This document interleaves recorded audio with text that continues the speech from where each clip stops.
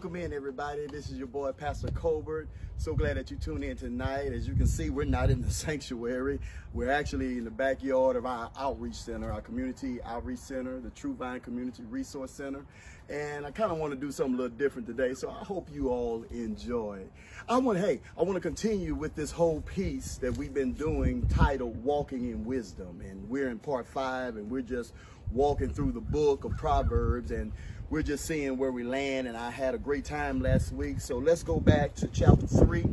And we've just been dealing with wisdom. Why wisdom, Pastor? Because I've been laying a foundation in the book of Proverbs that was written by the wisest man that has ever lived, according to God. God said there will never be one as wise as Solomon. So Solomon, who was the wisest man in the world, who wrote the wisest book in the world, which is the book of Proverbs. So Proverbs, again, is a succinct, timeless treasure that just speaks to you about how not to act stupid. I'm trying to say it better than that, but it just gives you some wise things to do in life that will save you a whole lot of headaches relationally. As we move to chapter 6, it talks about why you shouldn't co-sign for anybody. And then as we move from chapter 6, it talks about slothfulness and how poverty pounces on somebody with no get up and go about themselves. Some people, listen, some people are not broke because God is testing them. Some people are broke because they're lazy. You ought to just type in the comments to your neighbor and ask them, are you saved and lazy? And so wait till you hear me talk about what the Bible says about slothfulness. And then, of course, all of you know about the contrast between us and the ants. Yeah, that ants got more get up and go than some people. And see, ants will work all summer to make sure they have food for the winter. Yes, they will. And have you ever seen ants pulling a whole slice of bread on the side of a sidewalk? Come on, give me some hearts if you dare. Have you ever seen that? And about 2 million ants just getting that bread because they had a plan. See, if ants can get some bread, then you ought to be able to get some food in that house. Y'all ain't talking to me tonight. So Proverbs is about wisdom. Why wisdom? Why now, Pastor? Number one, because God told me to. And when he speaks, and I don't throw his name out all the time, but when I do throw his name out, you ought to listen. Come on, you ought to listen. I thought I would be teaching something else this year, but the Spirit of God said, no, you sit down in wisdom. Sit down in it until you come out of it. He said, don't rush it. Don't rush it. He said, if it have to take you all spring, you know, and a little bit of summer, he said, don't come out of it until I tell you to come out of it. So he said, because you have a whole lot of wonderful saved people, Colbert, who are not operating in wisdom. He said, let me tell you what he said. God said, he said, and they save too. Yeah, they save, and they are good people, but they're not operating in wisdom. Oh, you got singles dating dummies. And then you got some married people who I know love God, but they're not operating in his wisdom. And these marriages are just breaking up. They're half separating. They living like unsaved folk in a Christian context. He said, no. God said, no. He said, some of your best people, I got plans for their life, but they shopaholics. And then coupled with that, they're not tithing. They're doing all that shopping, but they're not tithing. So they like to shop, but they don't like to tithe. Now, how that going to work out? So I can go on and on about some decisions that God spoke to me and said that many of you been praying for a long time. I'm about to bless you, but you haven't been praying for wisdom.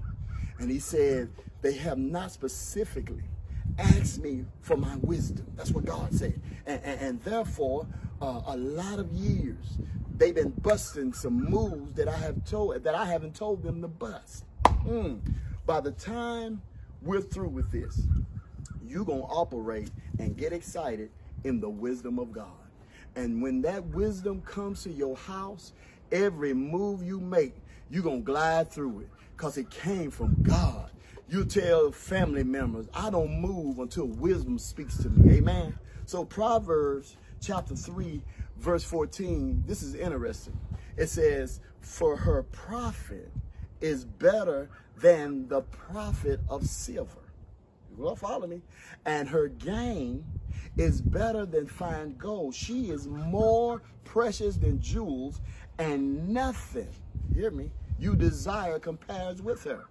Long life in her right hand, and in her left hand, oh, are riches and honor. Her ways are pleasant, and all her paths are peace. She is a tree of life to those who take hold of her, and happy are all who hold her fast. Who is her? Who is her? I mean, who is she and who is her? Now, isn't it interesting that he refers to wisdom in the feminine? Why the feminine? It's amazing because there are times when you see masculine tints, and then there, for whatever reason, Solomon decides that I want to call wisdom her. And he talks about her like a fine woman. Now, maybe, I don't know, this is probably eisegesis. Is it because sometimes women tends to walk in a little more wisdom than some brothers? Oh my God, I tell brothers, if you want to live a long time and do some good things, listen to your wife. Why? Because she's smarter than you. I know mine is smarter than me. See, there's areas, of course, you know, I build her up, you know, and I'll teach her and train her, of course. That's my job. That's my job as a husband, as a man. I've been teaching and training my wife since I met her. It's a sad brother that don't make his wife better. Oh, I said it's a sad brother that don't make his wife better. And I want my girl to be better. I want my wife to be better. I try to make her better in every way I can, but every now and then I'll be ready to do something. She says real softly, "Are you sure you want to do that, Charles?" I'm like, "Why you say that?" "Oh, nothing. Just think about it before you do that." "Oh, okay."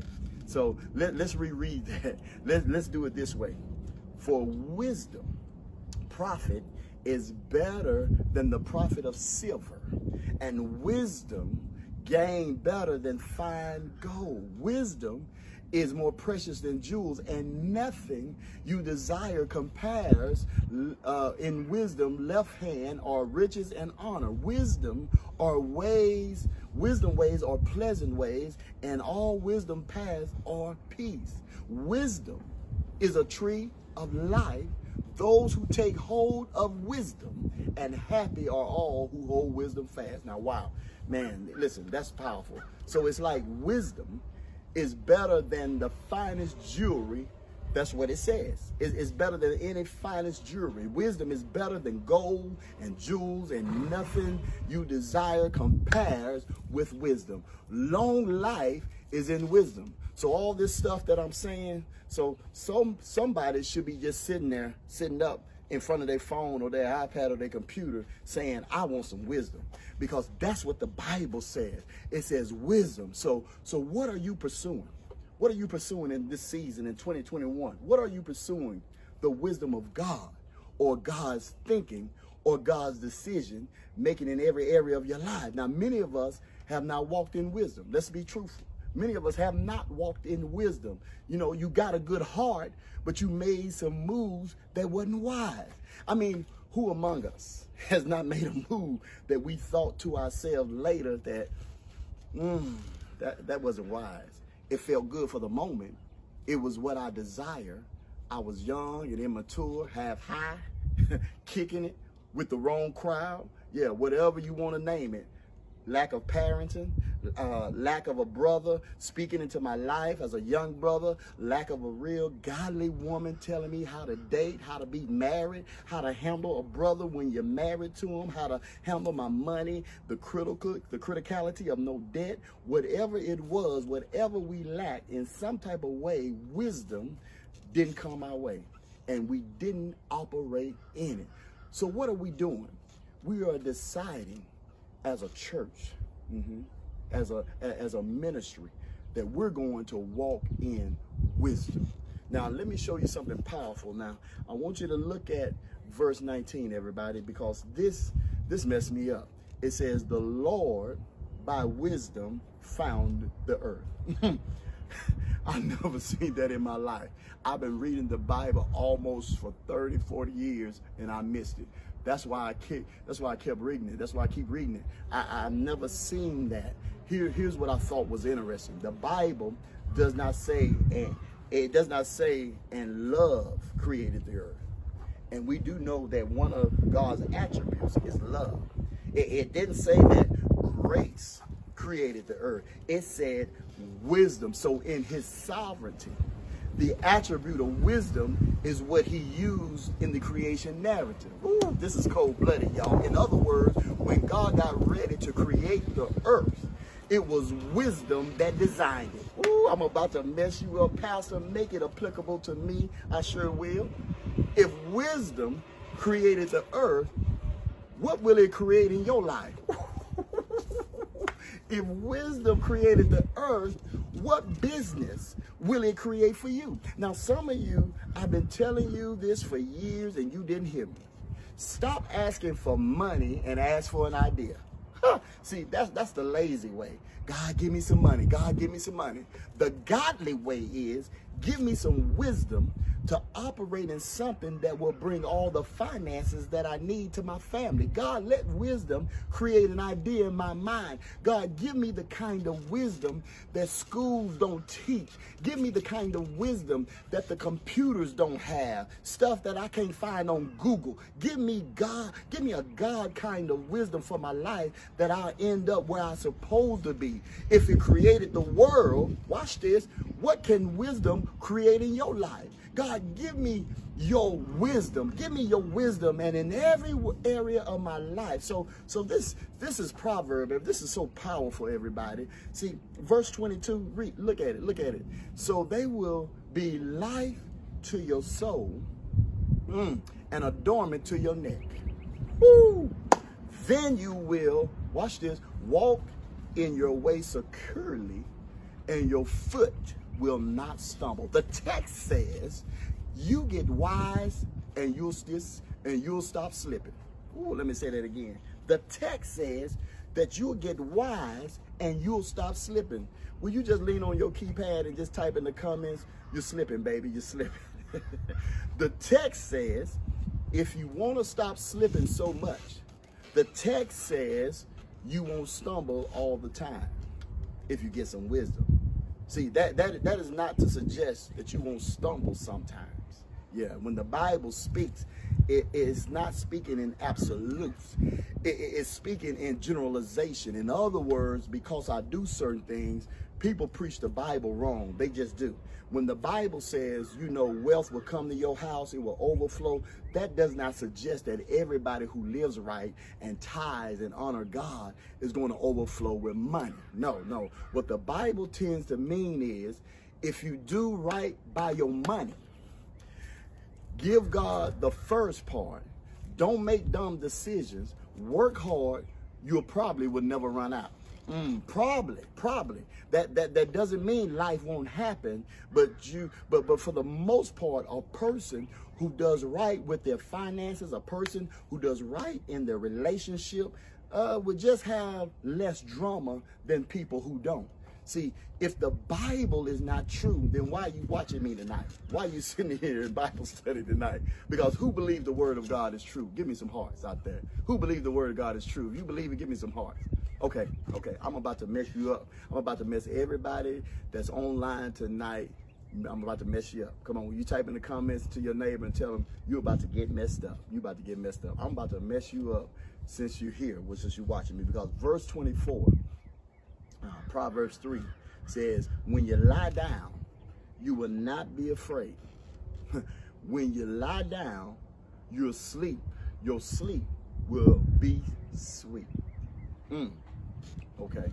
He said your sleep will be sweet, which is indicative of something that all of you know already, because if he says sweet sleep, that tells me some sleep is not sweet.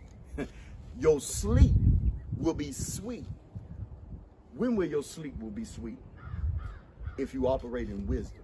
Now, somebody knows what it is to sleep 8 hours and wake up tired. Yeah, went to bed at 9:30 and here you are 7:30 in the morning just tired and messed up. Don't act like you ain't never been there because you kind of slept. But you was kind of sleep and kind of thinking too much. Woo. I mean, every couple of hours you will wake up and think about that thing. It could be ministry stuff. Trust me, I know. It could be marriage stuff. It could be a child. It can be a move that you're making and Holy Spirit messing with you. It could be something that you brought on yourself that you're tripping on, or something that you bought. This repo man is coming tonight, or they're going to cut off this stuff. They're going to cut off my lights tonight or my water. This man going to call me again or jump on me again. You know exactly what I'm talking about. And all of a sudden, sleep is not sweet. Sleep is not sweet. The enemy goal is to keep you from sweet sleep. This is why he doesn't want you at this ministry. Yeah, that's why he don't want you at GTV or Greater True Vine. He will rather have you anywhere. He rather get you to go someplace at home or, or anywhere else or watch anything else, because he don't want you to get this word. Because he has a goal to keep you out of rest and peace. And when you operate in these principles, peace is going to come to you. Yeah, you'll sleep better than people who are not making wise moves. Okay. I'm going to say something. If you don't occur, that's cool. But at least follow me. Come on. Here it is. Good choices leads to a peaceful life. Good choices leads to a peaceful life. Is that to say that everybody that makes good choices will never have drama, Pastor? That's not what I said. That's not what I said. But in general, people who make good choices, you know who I'm talking to. See, anybody under 30, teenagers, I like for them to be in this Bible setting, this word, because I want my teens to listen to me teach. I like them to have their class. Yeah, I like them to have their class because there's some teens things they need to hear and discuss with each other, but right now I want them with me. I want them watching with me, because the quicker I can grab them and tell them, you think it's nothing, but this one night on Friday can mess with your peace for years. You may think it's nothing, homeboy, homegirl, but that just one night at Friday, but you know what I'm talking about, my teenagers, can mess with your peace for years. Because some of you lost your peace with a one-night stand, a one-time thing, and then boom, I'm pregnant, a baby on the way. Good choices. Listen what the word said. Good choices. See, I've been saying this, and I think it's worth remembering. And I said it one time, but you didn't hear me. The reason why I want to make good choices is because I never know when life is going to choose me. Woo. See, life is going to choose you. Anybody got chosen by life? Come on, give me some hearts. Anybody got chosen? Chose by life is when you read one text on your phone and found out something about your spouse that you didn't know. See, chose by life is when somebody you love went to heaven way before you thought they should. See, chose by life is when somebody you gave everything to treated you like you gave them nothing. Chose by life is when you give all you have to someone and she said, no, you never gave me anything, so I'm leaving you. See, some of you know what I'm talking about tonight. So since I can't really control when life is going to choose me, I'm going to try my best to make good choices. See, good choices, I'm helping somebody tonight. Good choices lead to a peaceful life. And can I tell all of y'all something tonight that's watching me?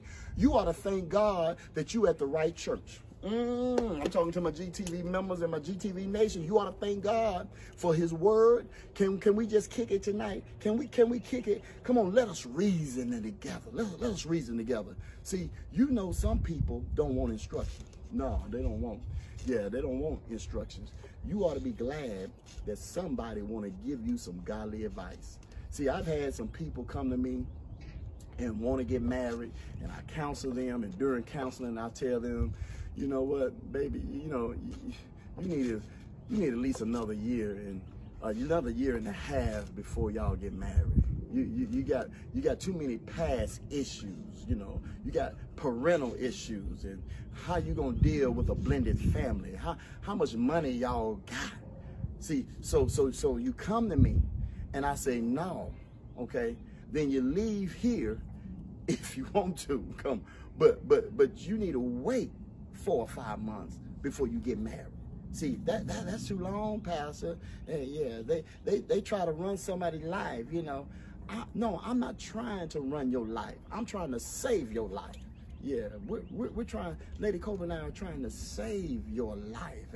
And then people say, Pastor, you know, Pastor talks about marriage too much. He talks about money too much. Pastor talks about sex way too much. I don't want to hear all that.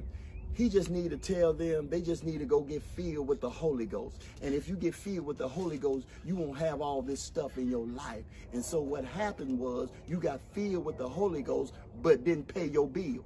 Yeah. And broke. Yeah. And cussing.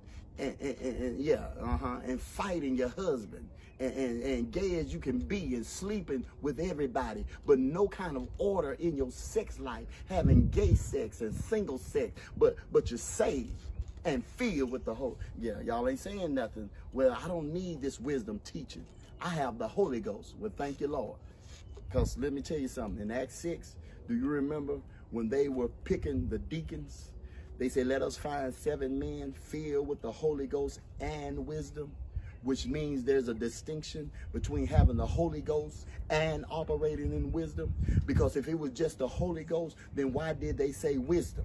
Why did they just add wisdom to it? Because everybody that has the Holy Ghost is not the wisest person around you. Yeah, you don't have no excuse to making these dumb moves because you have a church that's kicking it to you. You got a pastor that's trying to teach you at the risk of being political and controversial. We teach it all here at GTV because I want you to have wisdom. I want my singles to be able to say, God, I'm gonna need you to talk to me because I'm feeling this brother that I met last night and I feel really excited and good about it. But I always feel this way in the beginning. This is the 11th time, God, that I'm feeling this way about a brother. This is my 1100th time, and I feel all bubbly and I can't sleep, and he smelled nice and he's seemingly nice, and you got to say, God, I always feel this way. God, speak to my heart, give me a dream, reveal something to me because I always feel this way, and at the end I always feel bad. God, will you allow your wisdom? God told me just have a conversation with you tonight about wisdom. I'm not interested in covering 1,000 verses tonight. See, if you get this one verse, it will be cool with me tonight. And that is how you can have this peaceful sleep and restful sleep. Because see, I want you to operate in this wisdom where you understand that when I make these commitments, this is the God kind of marriage. We're going to do this in Greater True Line and GTV. See, to our married couples, what exactly did you mean by better or for worse? Yeah, what part of worse did you mean? Because I was standing there with my robe on and you were crying with your white or your beige on. And I'm standing up there doing the vows, and I take Cretia, I take Ray Ray, I take Boo Boo in sickness and in health, for better or for worse. Sometimes I want to say both of y'all need to stop lying. Now I'm asking you again, what part of worse do you mean? You should have said until the sexes ain't great. Yeah, you should have said unless you don't make me rich, like I was hoping my Robin Hood would. Unless your baby mama really gets on my nerves, unless we don't click like I hope we would. Just say that when you come to the altar. So I want you to operate in this wisdom where you understand that when you make these commitments, this is the God kind of marriage. We're going to do this the God kind of way at Greater True Vine. We're going to have some wise marriages. Singles are going to make some wise decisions. Brothers are going to make wise choices with their money. And everybody is coming out of debt in this church. Come on, get in the flow tonight. I feel God. And somebody is going to get wealthy in this church. And somebody's going to live on the kind of land they want to live on. And somebody's going to have that peace of God in their house. Because when you lie down, verse 24, sleep will be sweet. Woo-hoo! God choices, good choices, lead to a peaceful life. See, I got in the car last week and I meditated. And the Spirit said, you didn't teach last Wednesday bold enough. God said, the Spirit said, stop tiptoeing. He said to me, you a made man like it, act like it. He said, your people will respect you and honor you. He said, you're not some pastor trying to prove yourself. Your members come to Bible study or log on to Wednesday night in the Word because they believe what you say. You walk uprightly before them. He said, teach like a made man. He said, stay humble, stay low. When I tell you to say something, don't worry about their faces. Don't worry about the likes and the hearts online. Don't worry about haters. He said, preach what I tell you. Teach what I tell you. He said, you didn't teach that bold enough.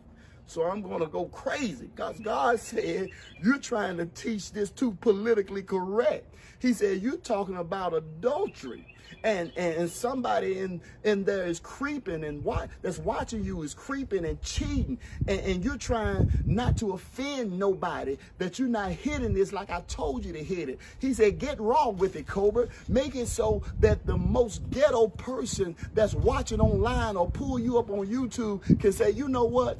I better stay home tonight. He said, teach it right. He said, you're so afraid of somebody seeing you the wrong way, and you always try to identify with broken people because you want them to know that you identify with their struggle. He said, but sometimes you got to say what I told you to say. He said, you're so busy trying not to offend other people or old people that you're not helping the young people. And he said, any old people that doesn't receive it, forget it. What do you mean, Pastor? Because I was thinking about these good choices. And he said, don't kind of say this, say it. He told me to tell you, he told me to tell you that I know more about myself than anybody. I've made as many mistakes than anybody. But I'm going to tell you what has happened in my life. Because I only love this woman in my life, and that's Lady Cobra.